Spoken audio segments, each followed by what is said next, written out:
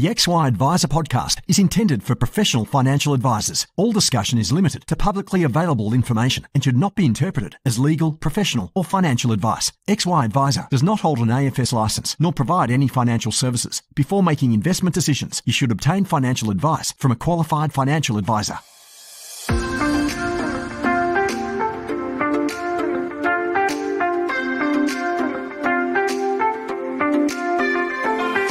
Financial advisors help Australians live better lives, and we're great at it. But what about us? For us to thrive in the coming years, I'm here to ask a very big question. How can we live better, run better businesses, and help more clients along the way? My name is Jessica Brady, and I would love for you to join me as I listen and learn from experts who answer these very big questions. I am lucky enough to record most of my podcasts on Gadigal land. This episode is brought to you by Australian Retirement Trust, a fund that's more super for you and your clients. With more than 2 million members and over $200 billion under management, they have more access to super smart investments at home and abroad. They're committed to working with over 4,000 advisors and delivering a world of investment opportunities to help your clients live the retirement they want. Visit australianretirementtrust.com.au/advisor. Includes super savings and Q Super FUM and members at June 2022.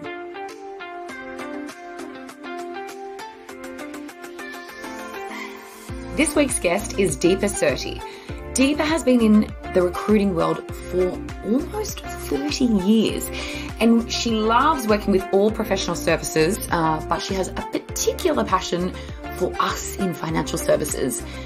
I actually have asked her to do a two-part series with me because I wanted to talk today all things hiring, and then next week we're going to talk all things from a candidate lens. So today we're unpacking everything that you should think about if you're intending on hiring someone, mistakes that are made, and how do you find a cracking candidate for your business. Hi Deepa. Hey Jess, how are you going? Good. Now, I am excited because I said to you a little while ago, not only do I want to do this podcast, please can you be on this podcast, but can we do two? Sure. So this is part one of our two-part chat. We're going to talk all things recruiting, but really specifically today, we're going to talk about this from the lens of people who are looking to hire. And we're going to go really deep and get your expert opinion on all things hiring in advice. So I think the natural place to start deeper is perhaps help us understand, what does the financial planning landscape look like right now?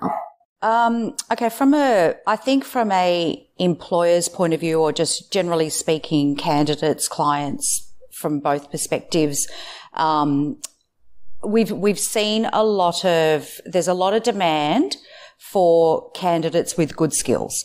And if you're a financial advisor, paraplanner, CSO, it actually really doesn't matter across those different levels. Candidates are typically in demand at the moment. Over the 3 decades that I've been in this industry, I actually think that the industry's always been a tough one in this space, particularly if you're good at what you do. If you're good at what you do, you're going to have options. And it's just important for the advisors or the hiring managers to recognize that, and understand that it is a tight market. It is a candidate market. And I actually think it's just going to get tougher. The more advisors that are leaving the industry, people are becoming more educated. They want financial advice.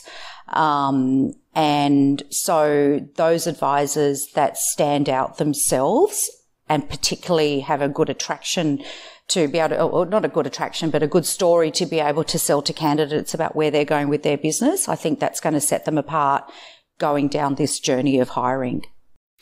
Yeah, you definitely hear from anyone that's hired recently that it is a really difficult market. And so I think, you see it every single day. So it's nice to know that we're not alone in that thought, although it is a frustration. And I want to deep dive a little bit more specifically into some of the things that you've talked about.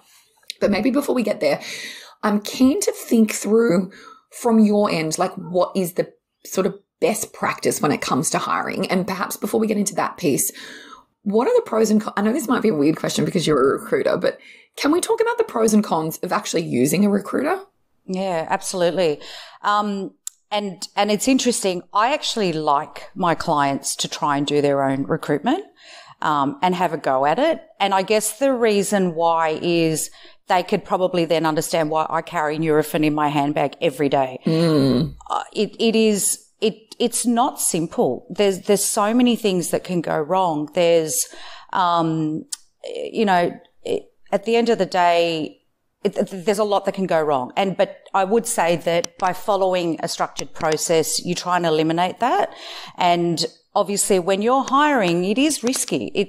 You can think you got the right person and then all of a sudden that person, they just change on you, or they exhibit behaviors that you just didn't know or you can't predict. At the end of the day, we're talking about people.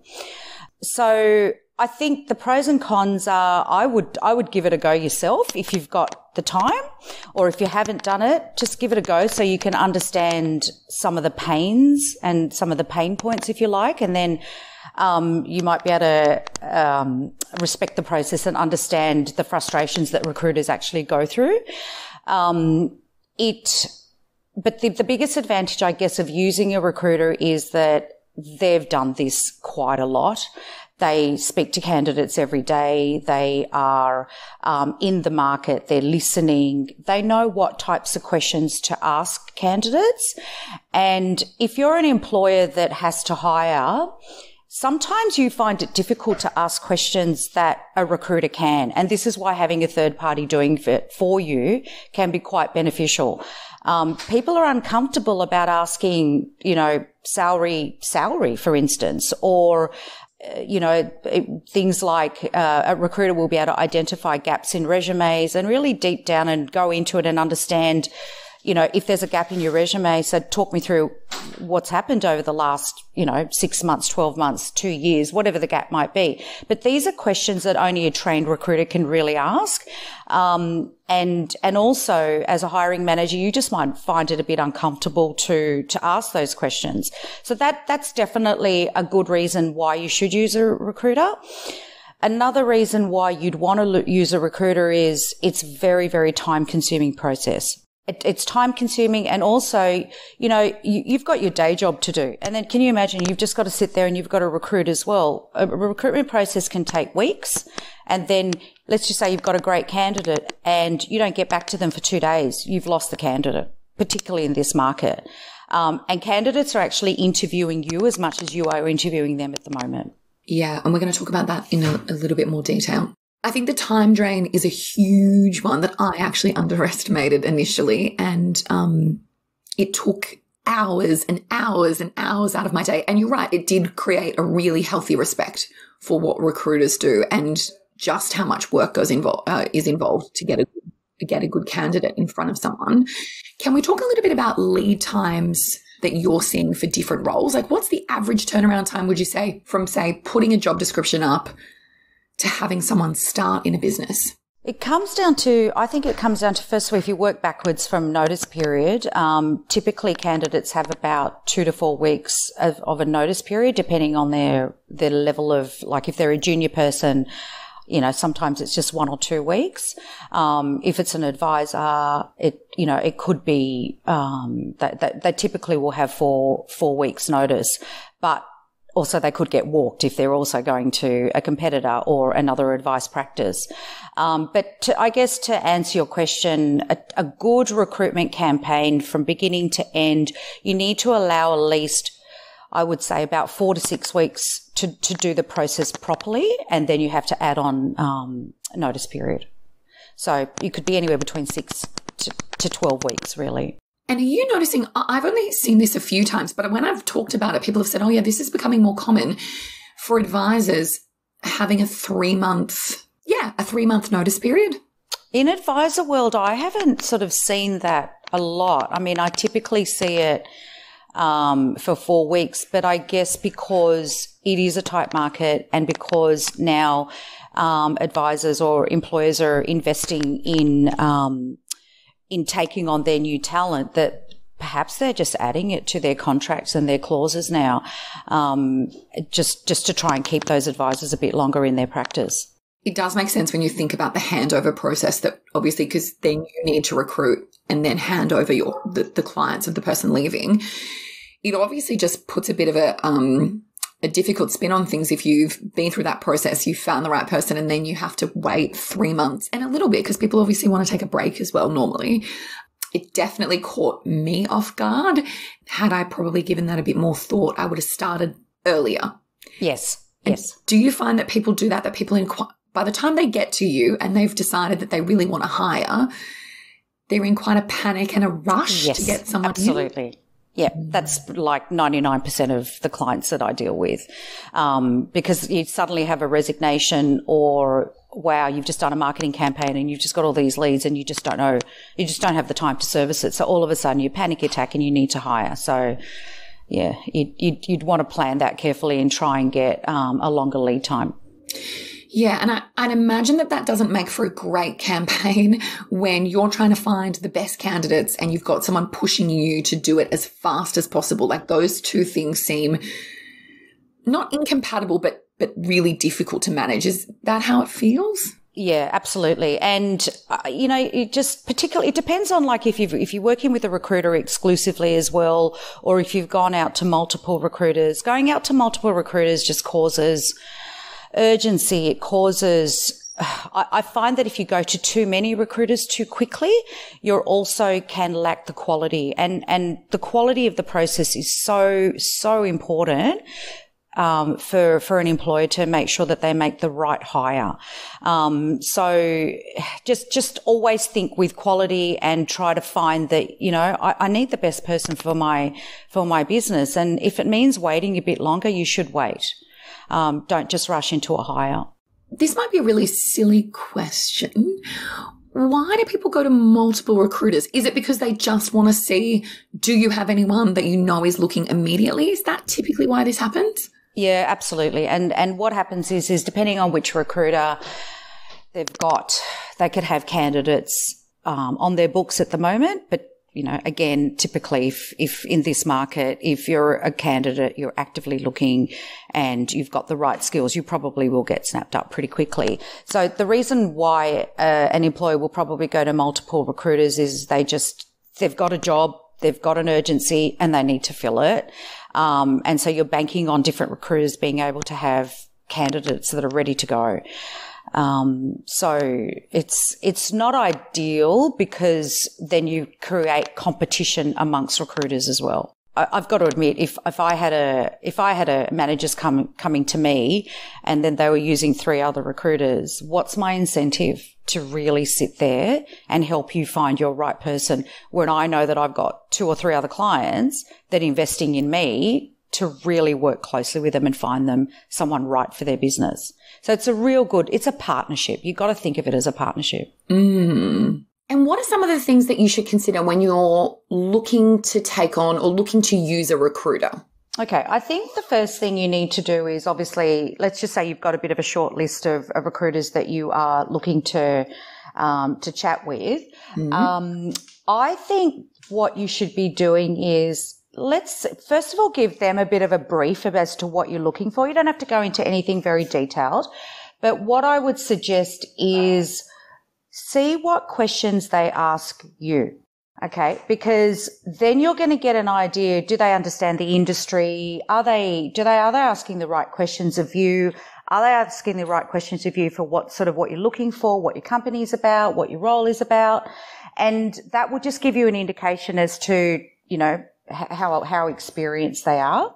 So I think the other thing is, the reason why you want to make sure you've got a recruiter that understands your business is you need them to be able to sell your role and your company and your culture, everything about you. So it's just important that you know that they know how to sell you and portray you in the market.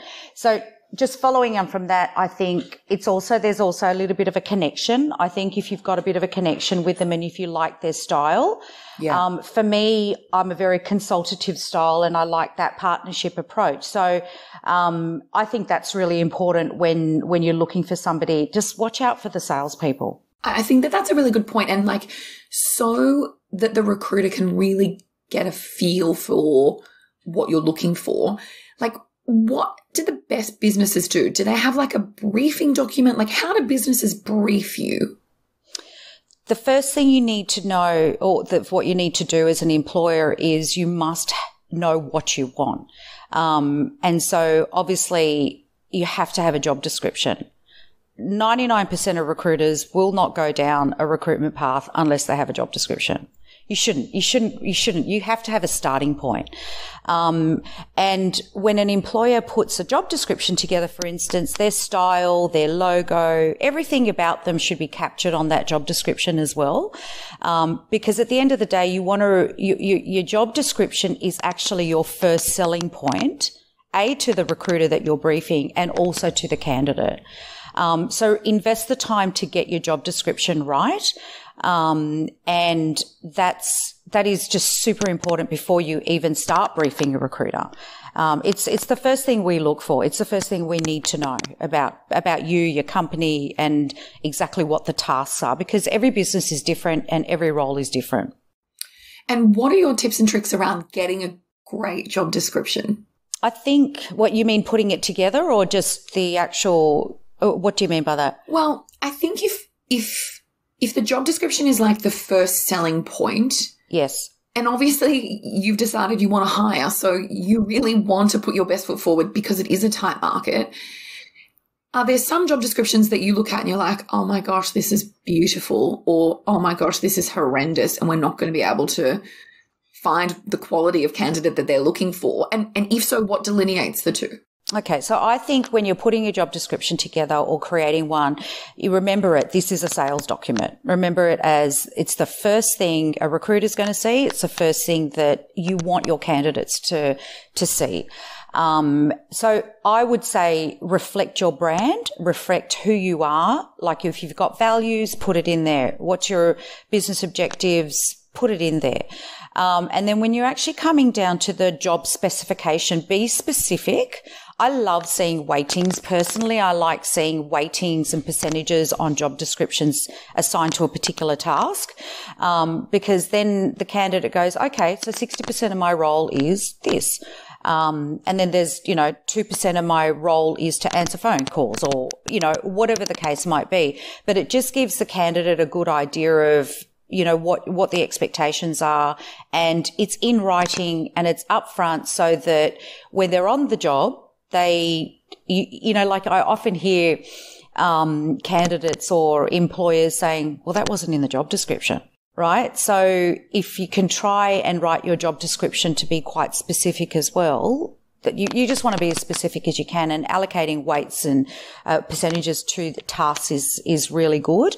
Obviously things come up along the way, and sometimes you just need, stuff done that's not necessarily in the job description. So that's why employers can put like a little thing in there saying other jobs, tasks as required. And that kind of helps you along the way. It's interesting. I think this probably, firstly, this makes a lot of sense, and I can understand why it would work not only for you, who would have to explain more about the role, but also for someone trying to understand, well, what am I walking into? If it's an existing role where someone's being replaced, I think obviously that's quite easy. I guess where it's complicated is if you're building a new role in a business and you don't have a huge handle on exactly the weightings of everything. Are there any other tips that you would give to us when building a good job description? I think, then start generic. But try and sort of nut out like 70 or 80% of your job as much as you can. And sometimes you build your job descriptions around the candidate that you're kind of seeing as well. So depending on, like, if you can give a recruiter, or if you're doing a job brief yourself and you put a job description together and there's about 20% you think, oh, I'm not really sure what else I need. It's okay to build that in later on. And as you go through the recruitment process, you just might find a candidate that's got these skills that you could kind of go, well, you know what? I might be able to use those skills and add it to the job description. So it doesn't have to be final until you've got a candidate across the line, or you're just about to make that offer and go down this onboarding path. So you can kind of hold back a little bit as well. And I understand if it's a new role, sometimes you just don't have all the answers, or you just don't know everything up front. So look, just do as best as you can. Try and get it as accurate as you can, and then you can always add to it and build to it later. And I mean, I've just gone through the process with a couple of employees where they've needed to do a job description and put something together as well. And yeah, we had to add stuff to the job description later on because certain candidates bring certain things to the table, and they decided to restructure part of their business and add some allocate some tasks to that candidate as well. And then it just broadened the role a bit more too, and made it more challenging for the candidate, because sometimes, you know, you could also even identify a candidate that's got these extra skills. So let's add it to the job description, give them more responsibility, and, you know, it might actually take some load off other people in the business as well. And yeah. How can you make sure in the hiring process you are really clearly articulating your culture? I think just be genuine and be who you are and be yourself. I think transparency is very, very important. I think the people trying to oversell a role or oversell themselves or oversell their company to somebody, and then that's not really who you are, then you're going to go down a failed recruitment process, because you're just going to be attracting the wrong person, because it's not your culture and it's not who you are. So I think just be yourself and really talk about your values. Actually talk about your values through the recruitment process as well, because it's who you are, you know, and you need to be able to put that part of your process. And at the end of the day, you've got to be able to, you want the person that's going to come and work for you to be compatible to your culture as well, and who you are. Do you think it's easy to give candidates an insight into the culture in the recruitment process? I think so. I mean, I've dealt with so many different practices, and I guess and this is why obviously if you do use a recruiter or whatever you choose to do, that it's really important to explain to the recruiter, well, this is what we're about. You know, if you're one of those, one of those practices that likes to get involved in marathons, or if you donate to charities or whatever the case might be, make sure you talk about that, because it's a reflection of you as a business and, you know, just you as human beings, and that's where your heart is as well. And people resonate with that as well, because at the end of the day, yes, they're looking for a job, but you just might see a candidate that's got those attributes that are also really important to them. And you could just get another amazing person that just adds to your culture and just further develops it. So talk about your culture during the process. I find that particularly in this market as well, I think the first part of the recruitment process should be about culture and should be about what you're doing in your business and what's important to you. I think, you know, coming back to that piece around authenticity, what I was thinking when you were saying that was, I wonder, like in a small business where it's you and you are the company culture, you know, being authentic is really great. And that's really easy to articulate. This is who we are. But I wonder, like in a bigger business where there's many partners or lots of advisors or lots of people in there, it probably does become a bit harder to convey culture. Yeah. It comes down to divisional then. Obviously, as a leader in a large organization, you're there to sort of, I guess, share the overall vision of the company, but different managers have got different management styles, and at the end of the day, they've got to be successful in their team. So if you're a good fit for them and their business and their team, I think it's got to come down to a team setting, and see what if you're going to be working for a particular manager, do you get on with your manager? Can you feel that chemistry and can you feel that synergy? And I think people are really responsive and receptive to that feeling as well, particularly if you've been around for a long time. You just get a good feel of people in the end. Interestingly, you like personality profiling. And I'm keen to know why and what do you see come out of them that you think helps make sure that you are selecting the right candidate? I think personality profiling, it basically validates parts of your recruitment process. But I don't think it should be the thing that is the deciding factor. I think you should use it as part of the process. It's a bit problematic when you're in this market and perhaps you've only got one candidate at the end. And what happens if they don't meet your profile that is in your world the perfect person? Then as in a business, you have to look at it and you go, okay, so there's a few things that are off on this profile, but can I use those parts that are not quite right? And is this a person that I can train for the parts that they've just, I don't know, maybe not have scored what you wanted them to score?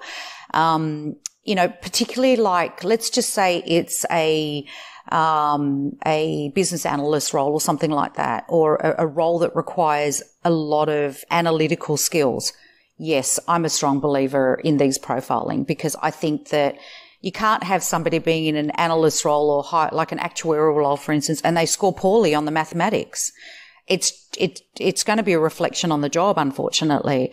But I think overall, as a hiring manager, they're good to use in conjunction with everything else, and do towards probably about between the second and the third either between the first and the second interview or the second and the third interview, because you also don't want to scare off candidates either. Some organizations just will not do it. And, they might have had a number of rounds of interviews and you don't want to scare off your candidates so that if you put them through a profiling, then, they're also looking at 3 other companies and they're not doing any profiling, then you just got to think about it and you go, oh God, do I really want to do this? Or, is there experience and references enough for me as an employer to take this person on? So I think also do it on a case-by-case basis as well. Otherwise, you just might fall short and not get a candidate at the end at all. Because people are terrified of having a personality profile done? Yeah. It is particularly the long ones. Like I know some organisations in particular, one in particular I can think of, that 3 hours, it's quite daunting. And you know what? When people do the personality profile, are they answering the question because it's really them, or are they answering the question because I think this is what they want me to say? So there's a little bit of that abnormality in that process as well. So, I would just say I do like using them, but I would also be, using it as part of the overall process. Okay. And then let's talk about that process in more detail. So I'm keen to learn a bit more from your perspective on specifically the interviewing process. How many interviews often are people having? Who are they having them with? And what do you find works quite well? Okay. If it's directly, if you're doing your own hiring, it's typically going to be that it should be the person that's on the phone calling them. So if you're a manager, they've responded to you and you're the person that's going to be, you're the person that's taking them through the process. I think it should be that person because you're the person that needs to get them in the door as well. So that phone call is really, really important as well because you actually have to sell to them and get them in the door to come and meet with you. So I would say, and again, it depends on the role. Let's just say for junior candidates, in this market, and I've got to admit, it's been through all my years of recruitment, junior candidates, you may not have the leisure of having 2 interviews. Because believe it or not, junior candidates such as just a little office junior, everyone wants a great office junior. They're actually one of the hardest candidates to find. And sometimes you just have to pounce. And unfortunately, you just got to be really, really quick about it. Not unfortunately, but with junior candidates, you got to move fast. So let's just say, Jess, you're that person that's invited the candidate in. You've got that hour to impress them as much as they've got to impress you. And then if you feel like, oh, this person's really good, and John Smith, who's in your office, is also there, you might just want to grab them in at that point as well, because you might lose them because at that level, they everyone wants a good office junior. And so they're going to typically at that level go with the first good offer that they see. Conversely, if you've got, say, let's just say it's a general manager or a quite a senior role, it can take a while. I just did a role for a company. It took us nearly 6 months. And how many interviews would that person have had? 6. 6? Yeah. That includes me. It's just, it was a very, very important role for this business. They had to get it right. And conversely, the candidates needed to make sure it was the right decision for them. When you're obviously a senior manager and you're very good at what you do, you're looking at other businesses. So you've got to make the right decision. And this is going back to what we're talking about with culture and everything as well. It's really important to get that up front, that message across, and everyone that you get involved in the interview process, make sure they're saying the same story. Obviously, they're going to have different perspectives and different ideas, but you want to have the same story. So you've got to make sure your whole interview process, everybody's in line with, that they agree on the same things and that you're all thinking the same things as well. I'm just sitting here giggling because I'm like, okay, this is a little bit Goldilocks. Like, it feels like one interview is totally not enough and 6 is so many.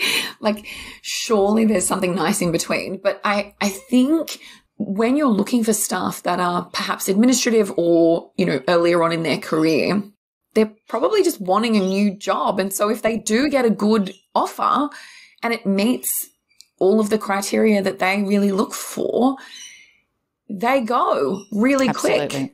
Absolutely. And sometimes that's what I'm saying. Sometimes you don't have the leisure of multiple interviews. And sometimes, you know what, at the end of the day, if they've got the skills on paper, their resume looks great, you've gone through the technical assessment, you've gone through the skills assessment, and they tick a lot of your boxes, and you just know you got to run with it. It's scary, but it makes sense. Yeah. Yeah, I literally had just went through a junior hire with another one of my clients, and they made a decision in 24 hours. Wow. And I guess if you have really done all of the processes that we've talked about up to this point, so you've really articulated well what the role is, you've briefed the recruiter if you use one, you've been able to convey company culture, like you've actually done a lot of the work well before that. It just feels like meeting someone for the first time and then saying, come on in. I am actually genuinely... It's like a dating game, isn't it? It is. I'm like, whoa, we haven't even dated yet. I know. Food for thought. Given that the market is quite tight, what are you seeing businesses do to really make sure candidates see them as an employer of choice? Okay. I think my first point on that would be... your brand is really, really important. And I think that, let's just say you're an employer that's constantly on social media, and are delivering, webinars, seminars, whatever you're doing, and you're actively involved in charities or whatever you're doing. Just keep on advertising that and keep on highlighting that. That is your brand, and that's that's part of your sell, because at the end of the day, you have to sell yourself. But, also in a post-COVID world, things have changed a lot, and people got used to working from home, but at the same time, they're also itching to get back into the office as well. So it does depend on, people's circumstances as well. But I think that be flexible. Listen to what your candidates are saying. And, if you've got a great candidate that has to, might have 2 kids and they need to be at school at 9:00 and they can't get into the office till 9:30, 9:45, but they're willing to stay back. Well, if you've got a great candidate and you can be a bit flexible around their personal lives, then absolutely, because there are so many employers that I've dealt with in the past as well. They're so rigid. You have to be here at this time. You've got your lunch break at 1:00. Lunch is from 1 to 2. Oh yeah, it happens. And that's just that just creates an environment of fear. And, why would you want to go and work for someone like that when I can work with another firm that's in the same industry but respects me and trusts me? And I think it comes down to trust as well. You do have to trust. And, trust your employees at the end of the day, because if you're trusting them, they're going to deliver for you, because you support them. Yeah. But again, and it also comes down to if it's a junior candidate or a senior candidate, look into, what their, circumstances are. You can't go too far into it from a personal point of view, but just be adaptable and have that point across very early on that, we're adaptable to people's individual circumstances and we're happy to help you. And flexibility does seem like, more than ever, a necessity.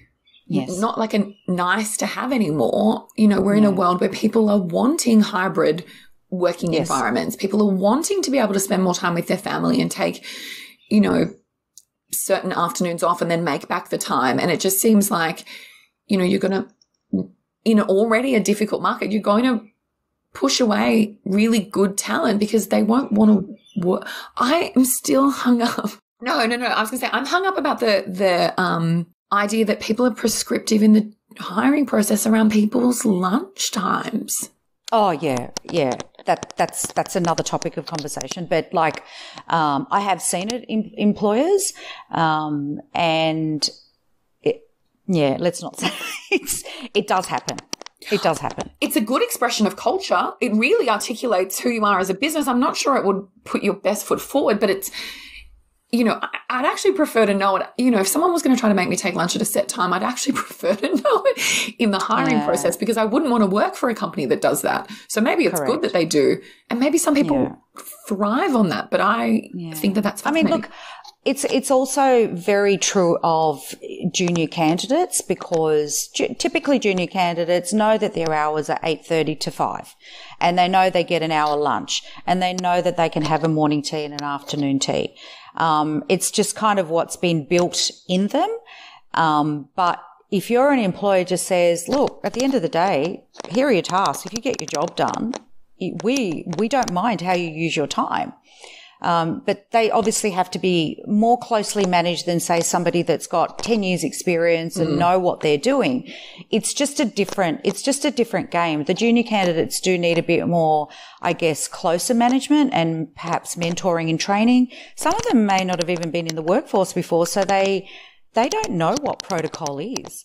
And this is why if you've got a great culture that trusts and has this accountability, and really trusts their employees, that you just got a great culture already and you're already 10 steps ahead of your competitors. I called someone from my team yesterday morning and she called me back about an hour later and she's like, I'm sorry, I had to go and do Pilates. I was like, good on you. There you go. Well done you for getting Pilates class in nice and early. I'm having coffee. And she's like, great. And it made me really happy because, we are trying to make sure that our team know, there's a lot of work to do, but get up and move and go and do your Pilates. And it doesn't have to be at lunchtime if that's not what you want to do or the class isn't right or your PT can't do, then I don't care. I don't care as long as you move your body and that makes you more productive and happier and healthier and you can get your work done. Yeah. Fine. Yeah, absolutely. Deepa, what do you do when you interview? And I've seen this. Someone interviews really well. They seem so great and then they come in and they are not who they were in the interviewing process. This is why you have probation periods. It's unfortunate. We are talking about human beings and you can't always get it right. And somebody could be exceptional at interview. Let's just say they're a salesperson. They're selling themselves. They're really good, but they come to your environment or they've been blitzing it in their last environment. Their culture was right for them. It was a different type of management. They come into your environment. Maybe the culture just wasn't that right after all. If I had a glass ball and if I had, if I could see deep into the future about what that would look like, geez, I think it would be a really happy workplaces, but you just cannot. How do you predict that? You obviously want to do everything you can up front to try and get the right person from the beginning, but there's always going to be those odd times where you just don't get it right. And it's tricky, right? Because they're trying to put their best foot forward because they want a new role. And so are you. And absolutely so are you. But just something might trigger them in the workplace, or something might trigger you in the workplace, and then you go, oh, geez, I didn't see that. I just didn't pick up on that in the recruitment process, and you can miss it. So just don't shoot yourself. Don't, it just happens. It's people, so, and some people are going to be good in one environment, but they may not be good in another environment. So just put it down to an error, and you unfortunately just have to move on. Last question on helping people find good candidates and bring them in. Once they're in the business, I don't know whether you see much of this actually, so tell me if you don't, but once they're in the business, how are you seeing people make sure that, I guess they're not candidates, they're new employers by now, how are they properly onboarded to ensure that they do feel like, okay, I've made the right fit and I feel really comfortable in this new role? Yeah, I think first of all, have someone there at the door to greet them. And you know what? Would you like a coffee before we go on a tour? Just, you know what? They're humans at the end of the day. Offer them a coffee. Let me take you for a tour. Let me show you your team. Let me show you your desk. Make sure their desk is set up. Oh my God, the number of times I've seen candidates go start a job, they don't even know where they're sitting. They don't even have a computer. They don't have a password. So they spend 2 days trying to get that right, but that's actually the employer's job. They need to have all this sorted. If as an employer you don't have that right, please don't start them.